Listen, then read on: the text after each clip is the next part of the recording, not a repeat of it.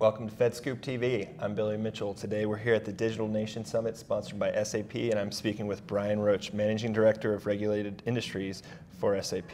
How are you doing, Brian? Good morning. Doing great. Great to have you here today, and today we're focusing on all things digital government, and really wanted to dive into that with you here on the side, and just get your perspective on kind of the progress the federal government's made of late. And it's a simple question, but we'll start there. Answer, listen, digitization, modernization, transformation, these are ongoing efforts, right, for the government. And I would say overall, I see a lot of energy and a lot of leadership evolving and maturing in this. Progress is we have mixed reviews, I think, across government.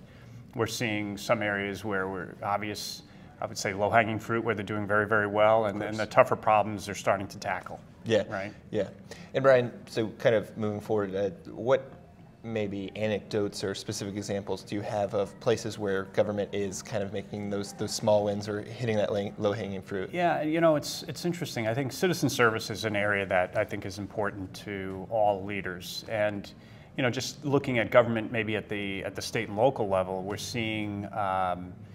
For example, the state of Indiana, who did a very important and impactful effort around infant mortality, we're starting to see governments get into leveraging technology and digital transformation to really solve problems, right, and societal problems. And so from that perspective, I'd say Indiana's a great example of that. Illinois is doing a number of things around smart state initiatives that are really interesting. And then you have DOTs out there that are, putting sensors in roads and getting much better information and managing their budgets far better. Right?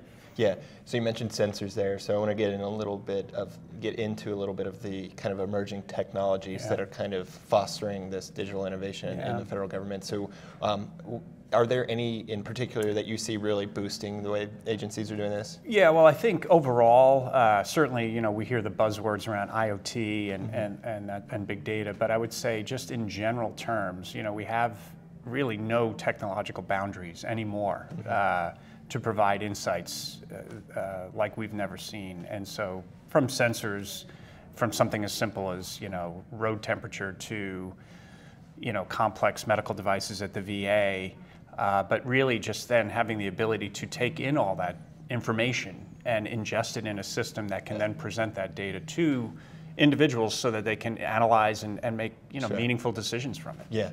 Yeah. And then finally, as agencies and the federal government and different governments try to move forward in this digitization, what challenges are really kind of preventing that? Yeah, I think, again, as I said, I don't think we really see any technological boundaries anymore, which is exciting, for myself, who's been in this market for a long, long time. But I think the challenges still remain are, somewhat cultural, in terms of organizational silos, the ability to break down the barriers between those government organizations so they can share data, share information better. I think that is really the remaining boundary that we have to clear. Yeah, that makes sense. Yeah. Well, Brian, that's all I have for you today. I appreciate you stopping by. No, thanks for having me. Yeah, it's been a great chat. Yeah, thank you. Thank you. I'm Billy Mitchell of FedScoop TV. Thanks for watching.